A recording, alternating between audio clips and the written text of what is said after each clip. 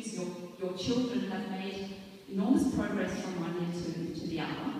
And it's also nice to see the other children develop musically, and how those who performed a couple of years have a lot more confidence and manage their nerves and the whole performance evening really well.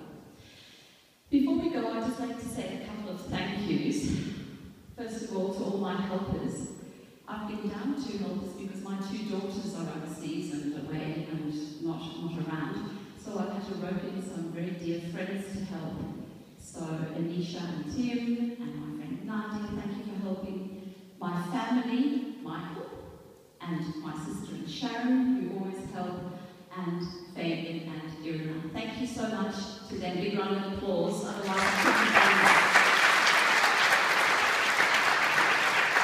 Also, thank you to our guest performers, the Accidentals. I think it was lovely for us to have the opportunity to hear singing for a change, not just piano playing. And I hope that's inspired a lot of you to do more singing at home and in the shower, etc. And also, I'd like to thank all you parents for supporting your children with this really valuable thing that they do, which is called music, and the discipline of learning an instrument. You will see in the long run, it will help your children develop, it will open up doors, it will be of such great benefit. Thank you to you for your support and encouragement.